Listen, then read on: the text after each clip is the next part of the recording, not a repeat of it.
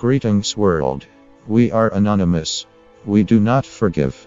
We do not forget. Expect us. We all know that Trump slammed Canada when the US introduced tariffs on Canadian steel and aluminum at the beginning of June after an amnesty period tied to the NAFTA talks expired.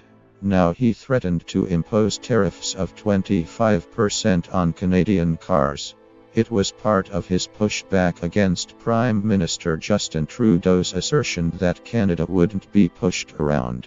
Recently, a Japanese farm ministry official said last Friday it has suspended its tender and sale of wheat from Canada after plants containing a genetically modified trait were discovered last summer in southern Alberta. What I don't understand is why did it take almost 1 year for the cease of all operations of wheat from Canada? Wouldn't this be an immediate thing since the wheat back then when this happened would have or could have been infected?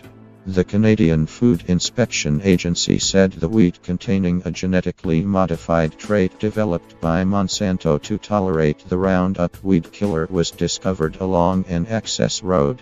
Japan confirmed that they are suspending the tender and sale of Canadian wheat until they can confirm that the Canadian wheat that Japan buys contains no GMO.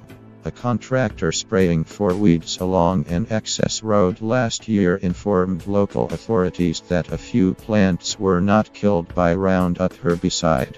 Tests found the plants were genetically modified to tolerate the weed killer. Canada is one of the world's largest wheat exporters.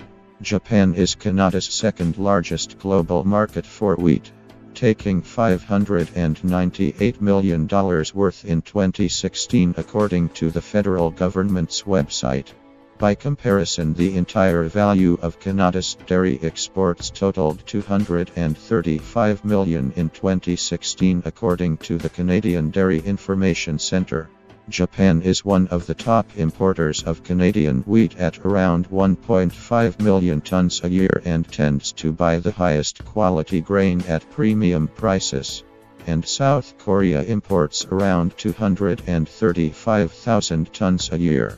While other crops such as corn and soybeans have been widely genetically modified to improve yield or withstand threats, GMO wheat has not been approved anywhere for commercial production because of concerns by consumers.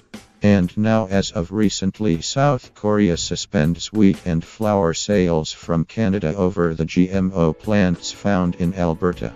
It's standard protocol in both countries to temporarily close markets in such cases.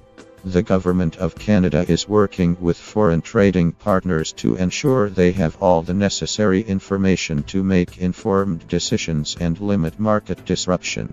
There have been no indications so far that the European Union and China would be making similar moves, but likely will since this is a standard protocol for most countries.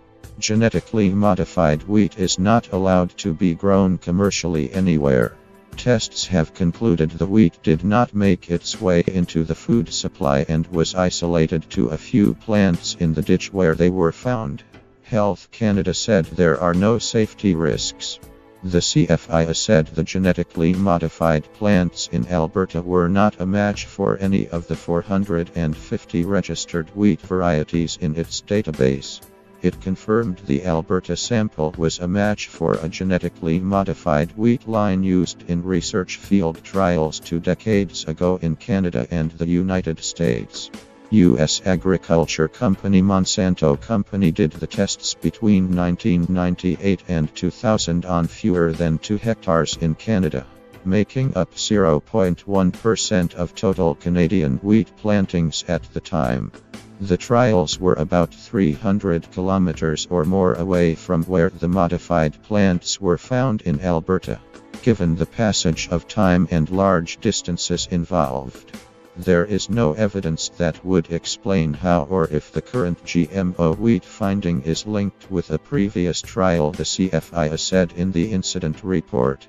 In 2013, several Asian countries temporarily banned U.S. wheat imports after genetically modified wheat was found unexpectedly in a field on an Oregon farm. The wheat found in Alberta was not a genetic match to plants involved in any U.S. cases, the CFIA report said. Japanese scientists are en route to Alberta, and the Alberta Wheat Commission says he is not concerned that the actions taken by Japan and South Korea might set off a domino effect.